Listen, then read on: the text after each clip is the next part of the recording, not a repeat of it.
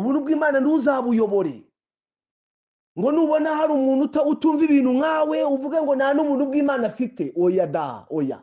Igihe se wowe wari uri nkawe. Yesu iri mutwigisha igitabo cy'Abaroma yari inde? Yari Sawuli warimburaga aho ageze. Yabitanzemo ubuhamya yandikira Timoteyo.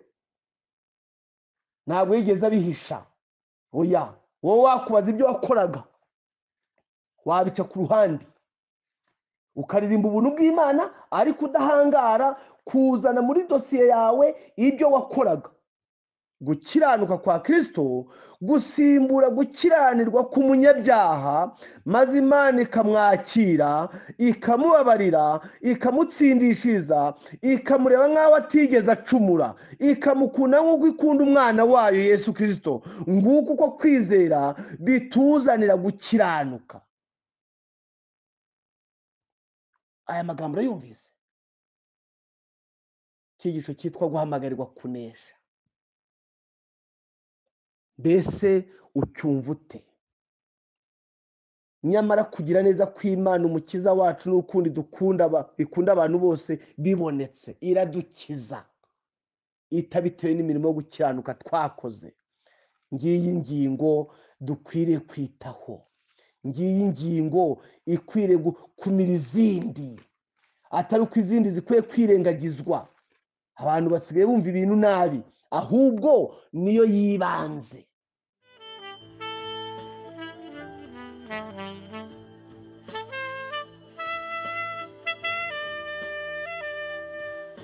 Nshuti bene data, uyu mwanya reka twongere dushima Imana. Dukwiriye kwishima kuko yagaragarije abatuye isi urukundo rurenze urw'umuntu yakunda inshuti ye. Kandi urwo rukundo turayishimira ko rutashingiye ku byiza dukora cyangwa se twakoze, ahubwo ni urukundo mvajuru. Urukundo umuntu atakwitambikamo hagati ngo bishoboke. Imbabazi Imana yatugaragarije ndazikwifuriza ngo uzisobanukirwe, ariko by'umwihariko zigire icyo zirema mu bugingo bwawe nanjye. Tugiye gukomeza ibyigisho nk'uko n'ubundi tujya tubyiga, ariko ndagira ngo mbasabe mbateguze. Tugiye gufata igihe kinini turimo twiga ubutumwa bwiza mu gitabo cy'Abaroma n'Abagalatiya. Tuzahatinda cyane, ndahabararikiye. Nifuje ko wazatanga icyo gihe nawe tukajyana urwo rugendo rw'ubugingo buhoraho binyuze mu rwandiko Pawulo yandikiye itorero ry'i Roma, ubwo ni igitabo cy'Abaroma hamwe n'Abagalatiya. Mbega Imana mu mbabazi zayo ubuntu yatugaragarije ikadushyirira muri Bibiliya ibyo bitabo byiza by'ingenzi. Mbega ukuntu dukwiye kwishima by'umwihariko twebwe abari kure cyane ku bw'amasezerano y'Imana ikatwigiza hafi ku bw'ubuntu bwayo. Ubwo rero ndagira ngo witegure, utegure intekerezo kugira ngo turebe ijwi ry'Imana rivuganira natwe muri ibyo bitabo byombi, Abaroma n'Abagalatiya. Reka dushime Imana. Mana yacu, Data wa twese, tugushimiye ko waduhaye kumenya urukundo rwawe, ndetse tukaba tunifuza kugira ngo rukuze amajyambere, maze natwe tukwihe burundu. Tugushimiye ko waduhaye Bibiliya, ijambo ryawe. Tugushimiye ko muri Bibiliya washyizemo urwandiko rw'Abaroma n'Abagalatiya. Reka tugushimire ko wahagurukije Pawulo agabwiriza ubutumwa bwiza. Reka Mana bwo kuba amateka, ahubwo mbugire ubwanjye, ubugire ubwawe, twese uduhe kugira umugisha muri ubwo butumwa waduhaye, mu izina rya Yesu, amena. Abaroma igice cya mbere, turahera ku murongo wa mbere tugeze ku murongo wa 7.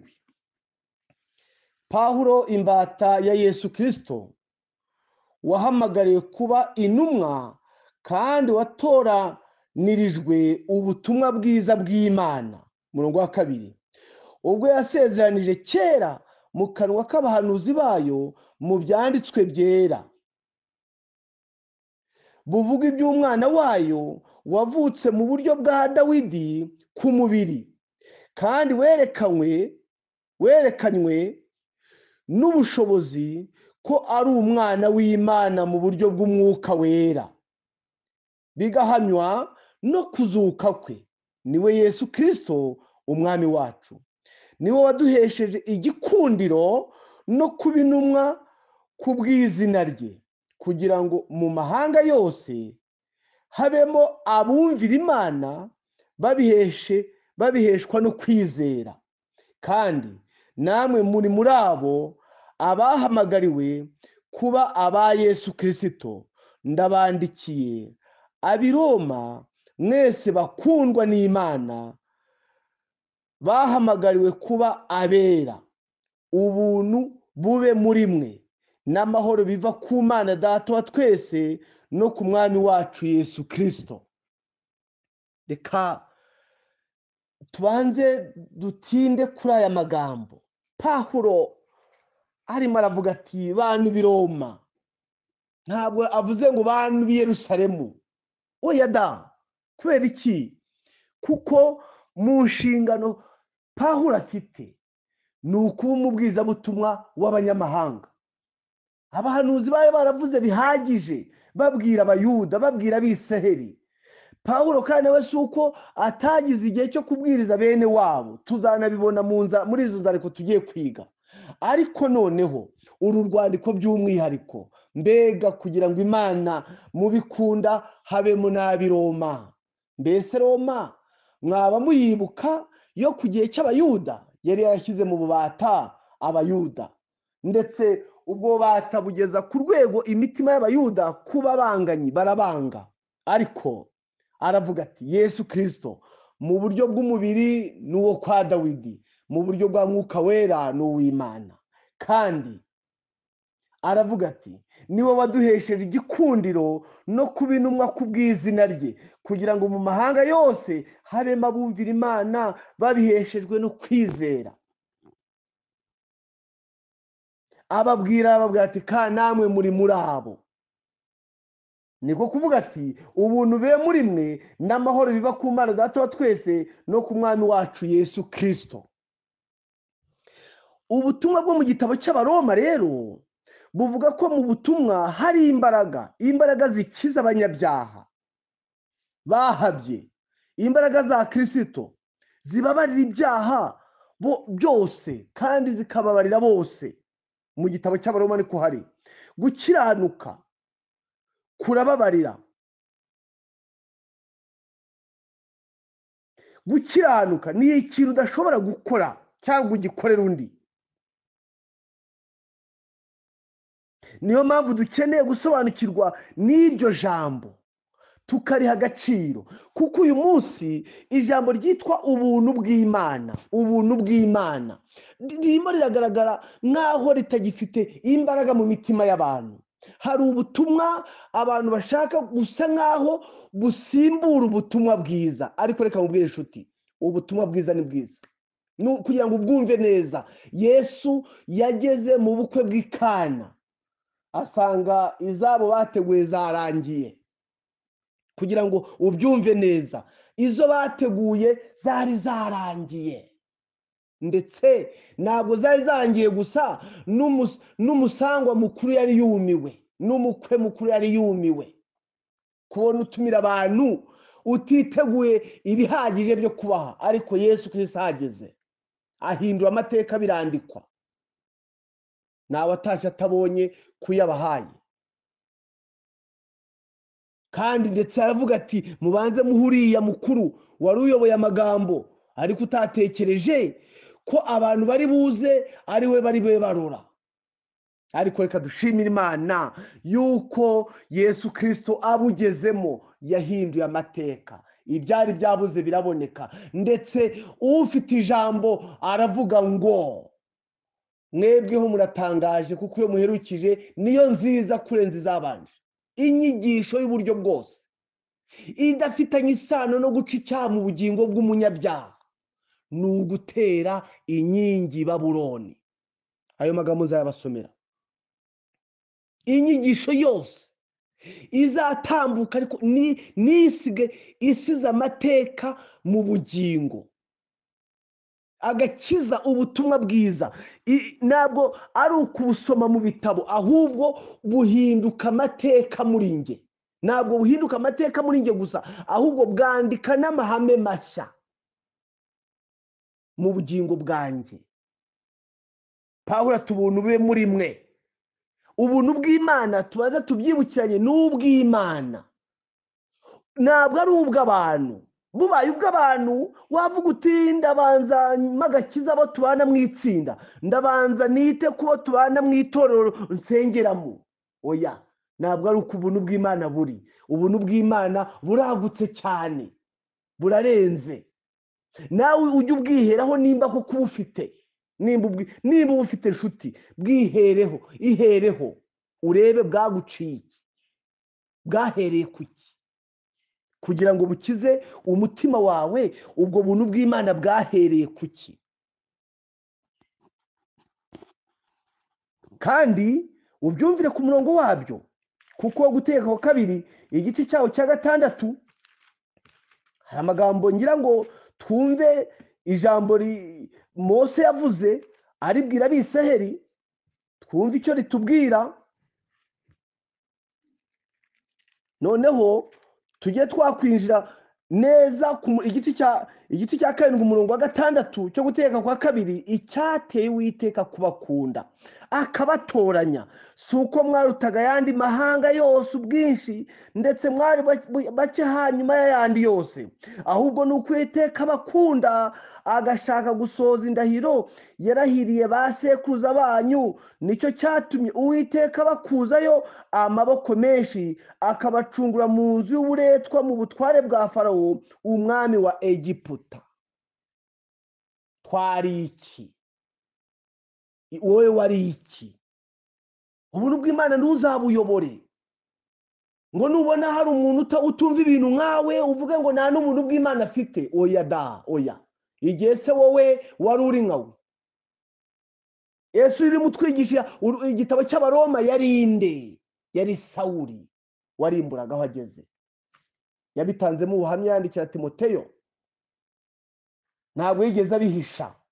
Oya, wowe wakubaza ibyo wakoraga wabica ku ruhande, ukaririmba ubuntu bw'Imana ariko udahangara kuzana muri dosiye yawe ibyo wakoraga. Rwandiko rwa mbere Pawulo yandikiye Timoteyo igice cya 1 umurongo wa 12, ndashimira Kristo Yesu umwami wacu, wambashije yuko yatekereje ko ndi uwo kwizerwa akangabira umurimo we, nubwo nabanje kuba umutukanyi n'urenganya n'umunyarugomo, ariko narababariwe kuko nabikoze mu bujiji narizera.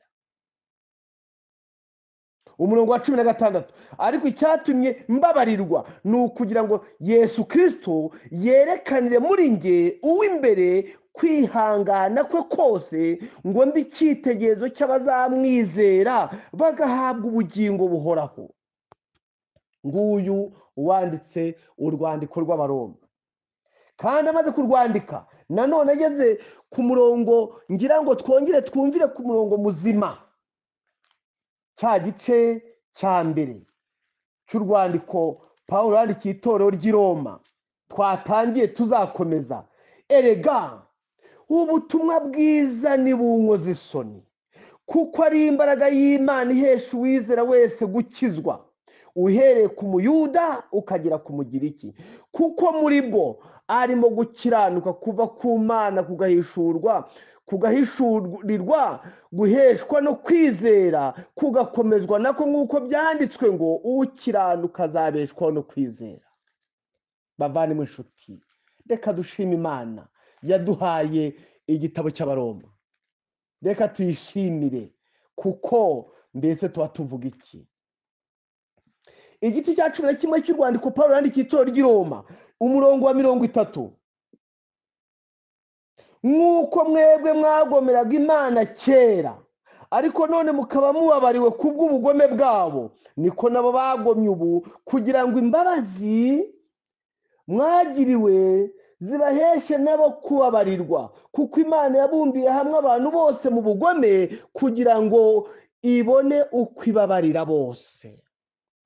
Ndashima Imana kuko ubutumwa bwiza butakojeje isoni Pawulo, nawe nanjye ntibuzagukoze isoni, kubera ko muri bwo niho harimo ubushobozi buhindura amateka, bufata iby'amateka bugabuhindura ihame ry'ubugingo muri njye. Ibyara amateka ya Sawuli n'abayuda n'abaroma n'abakijijwe n'intumwa, nanjye bukanshyira muri uwo mwanya. Ari abayuda baragomye, ari abanyamahanga twaragomye, ibumbira twese hamwe mu bugome, nawe urimwo. None kubw'ubuntu bw'Imana ikoze ku maso yawe, nta nubwo irayakoraho yose, ikoze kuri rimwe gusa, icira amacandwe ku maso, irangije irakubaza ngo urareba iki? Uti ndareba abantu bameze nk'ibiti bigenda. Oya, ubuntu bw'Imana aho bugeze, icya mbere butera umutima gukunda Imana, kandi bukanatera umutima gukunda abo Kristo yameneye amaraso. Mu migani ya Kristo niko havuga ngo abafite ubuntu bw'Imana mu mitima yabo ntibakundira abantu kuko babasingiza, ngo ahubwo babakundira ko Kristo yabaguze igiciro cyinshi. Mbese ubwo buntu bw'Imana buri mu mutima wawe? Wimera nka Yona wahamyaga ko ari umuheburayo w'abaheburayo, akavuga ko yubaha Imana, ariko yifuriza abandi agakiza. Yabwirwa ngo jya kubabwiza ati naho njya, bariya n'ubundi byarasoje. Ntabwo uramenya ubuntu bw'Imana. Ubuntu bw'Imana ni ubuzanira abantu bose agakiza, kandi abo bantu bose nawe urimo. Niyo mpamvu ufite icyo kuvuga. Hari igihe utari ugifite, ni Bibiliya bivuga, si njye. Hari igihe tutari dufite icyo tuvuga, ariko ubuntu bw'Imana bubonetse. Tito igice cya 2 umurongo wa 11. Mbese haravuga ngo iki? Haravuga ngo kuko ubuntu bw'Imana buzanira abantu bose agakiza bwabonetse. Kuko ubuntu bw'Imana buzanira agakiza abantu bose, ntabwo ari bamwe na bamwe, ntabwo ari abo ukunda ngo budakunda bavemwo. Oya, ntabwo ari abo mwitora urusengeramo ngo bariyahoye. Oya, ni ubuntu bw'Imana ikunda umunyabyaha itagize ikiheraho, nk'uko mu Guteka kwa 2 habitubwiye. Tito igice cya 3 umurongo wa 4. Reka duhere ku murongo wa 3 tubone kwinjira neza. Kuko natwe kera twari abapfapfa, tutumvira kandi tuyobagurika, turi mu bubata bw'irari ribi n'ibinezeza bitari bimwe, duhora tugira igomwa n'ishyari, turi abo kwangwa urunuka, natwe twangana. Nyamara kugira neza kw'Imana umukiza wacu n'urukundo ikunda abantu bibonetse, umurongo wa 5, iradukiza itabitewe n'imirimo yo gukiranuka twakoze, ahubwo kubw'imbabazi zayo, idukirisha kuhagirwa ariko kubyarwa ubwa kabiri, ikadukirisha no guhindurwa bashya n'umwuka wera. Icyamu uyu murongo ukawumvira ku murongo wawo. Ubuntu bw'Imana, Kristo gukiranuka kwacu, nicyo cyigisho turimo twiga. Kristo gukiranuka kwacu, niwe mahoro yacu, niwe twamamaza, niwe gukiranuka kwacu. Uwiteka gukiranuka kwacu, icyo nicyo cyigisho turimo twiga. Ni ubuntu bw'Imana mu gitabo cy'Abaroma igice cya 1, kandi ubutumwa bwiza nibukoze isoni Pawulo. Imirimo Pawulo yakoraga, ibyubahiro yahabwaga n'abatambyi, niwe watumwaga ahantu hose hashoboka. Abatambyi bahora bamuha inzandiko zo kujya kubwiriza, ariko ubutumwa bwiza bwakiriye buhindutse amateka, buhinduye amateka y'umutima we, abamutumaga nibo bamwanze. Ni icyo kibazo naho gishingiye, aho ubutumwa bwiza bugeze ikibazo kiravuka. ariko igikuru ni uko ijuru ryamwemeraga, igikuru si ukwemerwa n'abantu, kuko na Bibiliya bivuga. Tuzabibona imbere. Twatangiye igitabo cy'Abaroma, tuzakomeza n'icy'Abagalatiya, turebe nta bundi butumwa waba waragiyemo buri hirya y'ubutumwa bwiza. Kandi ibibwirizwa byose abantu babyita ubutumwa bwiza. Oya, hari ubutumwa gusa, ariko ngeho bwiza nibwo Bibiliya itubwira buzahetura isi.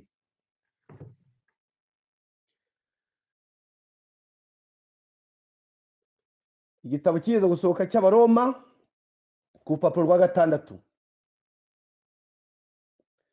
ku cyiciro cya mbere kivuga ngo ubutumwa bwiza busobanutse kurenza ubundi bwose.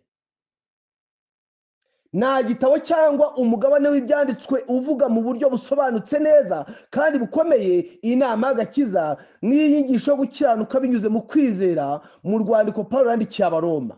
Namugaye kuba Luteri yarise urwandiko rw'Abaroma ubutumwa bwiza busobanutse kurenza ubundi bwose. Mu by'ukuri Luteri yabatuwe mu bubata bwo gukizwa n'imirimo itegetswe n'amategeko, kandi ahinduka umuyobozi ukomeye w'ubugorozi bwa giprotestanti binyuze mu gusobanukirwa n'Abaroma igice cya mbere umurongo wa 17.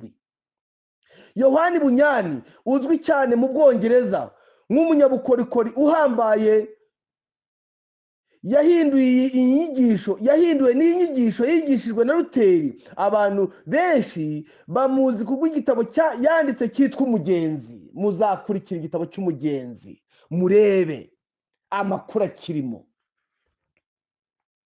Mbese aya makuru y'ubutumwa bwiza yageze ku bugingo bwawe, urahirwa, urahirwa nshuti, urahirwa. Icyumweru cyo gusenga cyitwa guhamagarirwa kunesha cyo muri 88, guhamagarirwa kunesha cyo muri 88 ku rupapuro rwa 14. White niwe wenyine washyize hamwe ibyiza bivuye muri ibyo bitekerezo by'Minneapolis. Mu ibara yandikiye Smith, White yatungaga agatoki ubutumwa bwo gutsindishirizwa no gukiranuka kubwo kwizera Kristo bikaba byaragombaga gucapwa bigakwizwa hose. Yarabishimangiye ati, hari kimwe kizaba cyiza kurenza ikindi, kimwe gishobora kuburizamo ikindi. Gukiranuka guterwa no kwizera nicyo kizamira ibindi bibwirizwa. Kristo niwe gukiranuka kwacu. Aya magambo Kristo, inzira yo gukiranuka, yanditswe mu igazeti ya White. Yavuze ko yumva gutsindishirizwa kubwo kwizera. Yashyize hamwe umugambi w'abagone na Jonasi bari bafite, yongeraho uko yabyumvaga ko gukiranuka ari impano yo kwizera, inzira imwe rukumbi yageza umunyabyaha ku gukiranuka gushingiye ku kwizera. Kubwo kwizera umunyabyaha anyura muri Kristo, maze Umwami Imana, gukiranuka kwa Kristo akakwitirirwa, uwacumuye agacungurwa. Gukiranuka kwa Kristo gusimbura gukiranirwa k'umunyabyaha, maze Imana ikamwakira, ikamubabarira, ikamutsindishiriza, ikamureba nk'aho atigeze acumura, ikamukunda nk'uko ikunda umwana wayo Yesu Kristo. Nguko uko kwizera bituzanira gukiranuka. Aya magambo urayumvise? Icyigisho cyitwa guhamagarirwa kunesha. Mbese ucyumva ute? Nyamara kugira neza kw'Imana umukiza wacu n'ukundi ikunda abantu bose bibonetse, iradukiza itabitewe n'imirimo yo gukiranuka twakoze.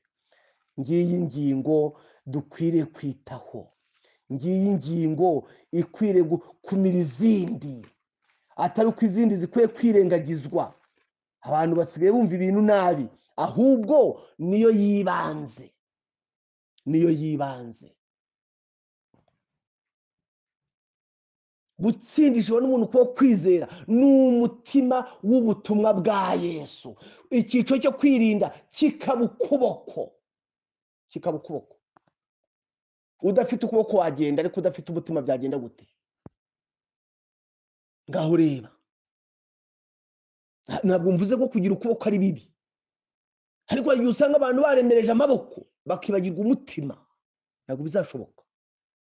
Uku kuri kwahinduye imitima y'abakwizeye, kuzigira amaherezo meza mu mutima uzakwakira. Kwageze muri Sawuli, arandika ati ndabashimira Imana muri Yesu Kristo wambabariye.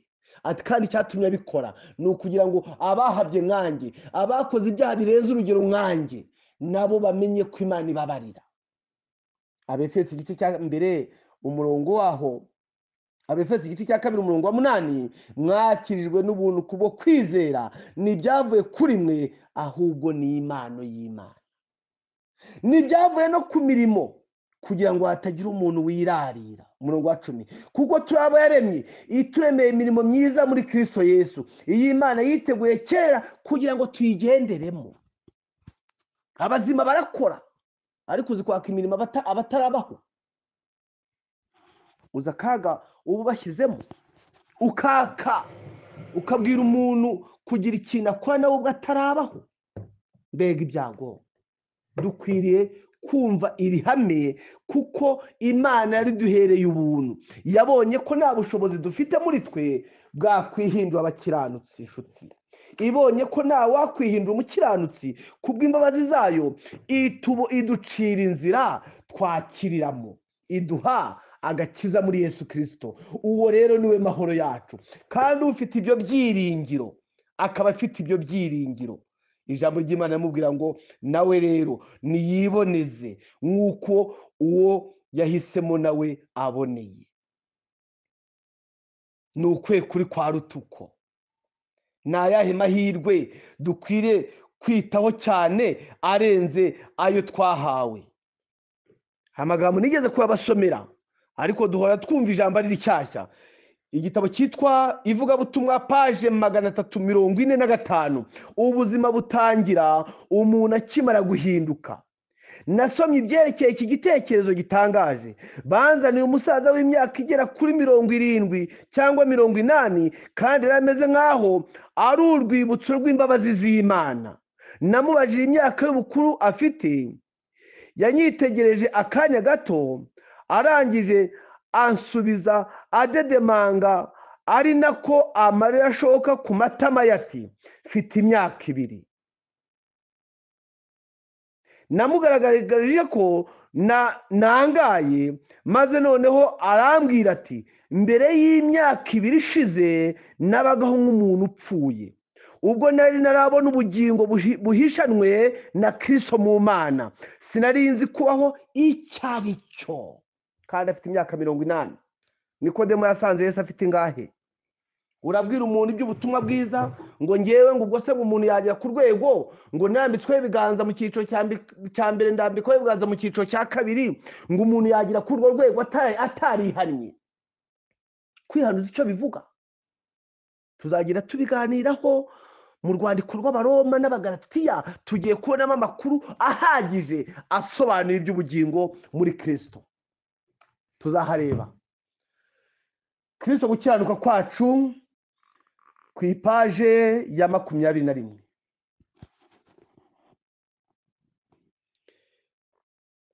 Gukiranuka kubo kwizera si amagambo, ahubwo bashobora kugira ubumenyi kuri iyi nyigisho, nyamara ntibamenye gukiranuka kw'Imana, ahubwo bakishyiraho gukiranuka kwabo bwite. Gukiranuka kubo kwizera si amagambo.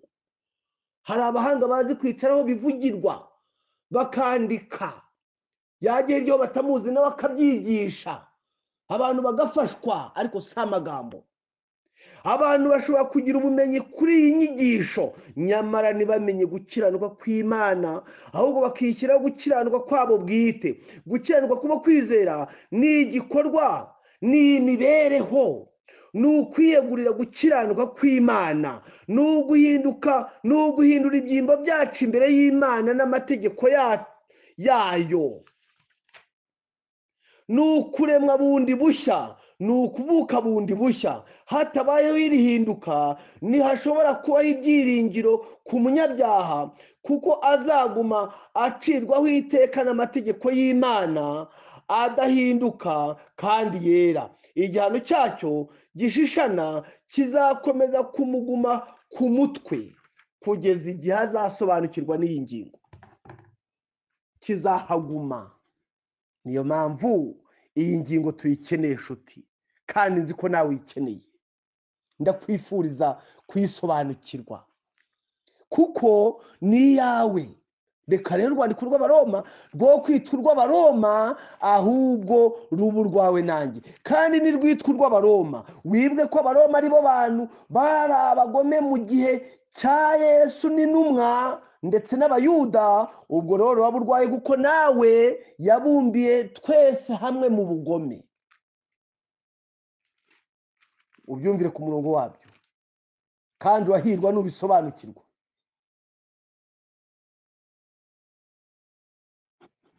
Iri jambo ry'ubutumwa bwiza nturikangishe imyaka umaze, nturikangishe ibiganza by'abakuru warambitsweho. Oya da, uyu ufite imyaka 80 ntabwo atubwiye ko yari afite ububari. Oya, ubu buntu bw'Imana buhindura umutima w'umunyabyaha ni igitangaza. Ndifuza ko wabumenya, ndifuza ko wabusobanukirwa, kuko umutima ubwakiriye, umutima bugezemo, mbega amateka buhindura. Ubutumwa bwiza bwa Yesu bwanditswe na Yohana, igice cya mbere, umurongo wa 16 n'umurongo wa 17. Kandi bimwuzuye akaba ari byo twahaweho twese, ni ubuntu bukurikira ubundi. Kuko amategeko yatanzwe na Mose, ariko ubuntu n'ukuri byo byazanywe na Yesu Kristo. Ngiyi ingingo y'ubutumwa bwiza, ngiyi ingingo. Gukiranuka kw'Imana niko gakiza kacu, kandi ubwo butumwa bwiza bwomatanya umunyabyaha n'ijuru, bukavana umutima ugucira urubanza, maze bugashyira ihame mu bugingo. Kristo yari afite kamere y'ubumuntu, ariko afite na kamere y'Imana. Abamurebaga bashobora kumwitiranya bati ni mwene Yosefu w'umubaji, nyamara abandi batarebye nabi, barebye neza, bati nugira mu bwami bwawe utwibuke, kuko bari babonye ari umwami. Ubuntu ni imbaraga z'iby'umwuka zituma imibereho yacu irushaho kuba myiza. Mbega ubuntu ntabwo ari ijambo uri bujyane mu kigare, nabwo Imana uri buyiyobore ngo bano bantu ubwo aribo dusengana, ubwo aribo bumubwira bakabyumva, Mana bari uheraho hagakiza. Oya, oya. Iyo Yesu yajyaga kwa Simoni, abigize abakiranutsi bararakaraga, bakarakara. Mariya yamusiga amavuta ku birenge, bakarakara, kuko barashaka kuyobora ubuntu bw'Imana uko babwumva. Ariko siko biri, ntabwo ariko biri. Ubuntu bw'Imana, Kristo gukiranuka kwacu, Uwiteka gukiranuka kwacu, ntabwo ari ugukiranuka kwawe, ntabwo ari ugukiranuka kwa bamwe. Oya, ni ugukiranuka kwacu. Kandi twabonye ko ubuntu bw'Imana buzanira abantu bose agakiza. Icyama ukarebera Imana mu rukundo ikunda abanyabyaha wihereyeho, kuko natwe Bibiliya yahamije ko twariho tuyobagurika, ariko imbabazi z'Imana nizaturetse. Yeremiya 23 umurongo wa 6. Mu gihe cya Yuda azakizwa, kandi Isiraheli azibera amahoro. Iri niryo zina rya shami rizitwa Uwiteka gukiranuka kwacu. mbega amahirwe twagize. Hari abantu bafite imyumvire nk'iya Petero, barasinziriye, bajya mu materaniro basinziriye, bakayavamo basinziriye, barangiza bati abifuza ko amateraniro azagumaho, abifuza ko umubwiriza azagaruka, bagashyira hejuru, kandi we yakurikiye asinziriye. Uzabireba neza ku musozi wa Elayono, igihe Mose na Eliya baza kuza kusaba Yesu bati mwami Yesu, turi mu ijuru ku bwawe, dore imbere ugiye gusakirana n'urugamba rukomeye, turifuza ko wakomera, turifuza ko watsinda, wihangane n'ibindi, ntabwo twaguma mu ijuru nutsindwa, dutabare, uhagarare ushikamye. Petero ibyo bivugwa asinziriye, arangije abyutse, ibyavuzwe ntiyabyumvise neza, yarari aho gusa, ariko yagiye mu iteraniro. Abasigaye hasi bazi ko Petero yagize amahirwe, hari inkuru ari buvuge zisobanutse. Arangije ikiganiro Yesu yajyanye n'abo bantu, abashyitsi bo mu ijuru barangije ati duce ingando tugumaho. Nguko abantu bajya mu materaniro bakajyamo basinziriye mu ntekerezo, bakavamo basinziriye, ariko ubutumwa bwiza bwo, mbega indamutso Pawulo yatangije Abaroma, imbata ya Yesu Kristo, ntabwo yakiri imbata y'icyaha. Imbata ntabwo ikora ibintu ivunika, oya, iba yaranyuzwe kandi idahembwa. Bashebuja iyo bashaka barayicaga gusa, ariko arakubwira ati ubu ntabwo nyiri imbata y'icyaha, ndi imbata yo gukiranuka.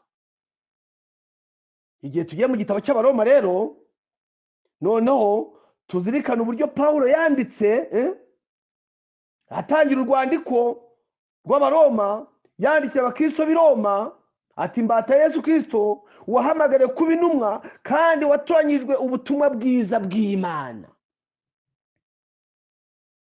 Ndakwifuriza kuba muri urwo ruhande rw'Imana, ndakwifuriza guhamagarirwa kunesha, ndakwifuriza kugira amahoro mu Mana, ndakwifuriza ko amahoro ya Yesu yuzura umutima wawe, kuko utagicirwaho iteka, kuko abari muri Kristo Yesu nateka bazacirwaho. Amahoro y'ijuru, imbabazi bya Kristo bigwire mu mutima wawe nanjye. Izi nzandiko dutangiye tugiye kwiga tuzikurikiranya, Uwiteka agushoboze kuzatanga umwanya wawe, tuzajyane muri urwo rugendo rw'ubutumwa bwiza. Amahoro n'ubuntu by'Imana biva ku Mana Data twese ubirebere mu mutima wawe hamwe n'abandi bose bagukikije, mu izina rya Yesu, amen. Reka dushime. Urakoze Mana, waduhaye ijambo ryawe, reka rituyobore, ritugeze ku gukiranuka kuva ku Mana, kugaheshwa no kwizera. Reka amahoro y'ijuru akomoka kuri iyo mbuto yo gukiranuka agwire mu mitima yacu twese, mu izina rya Yesu, amen.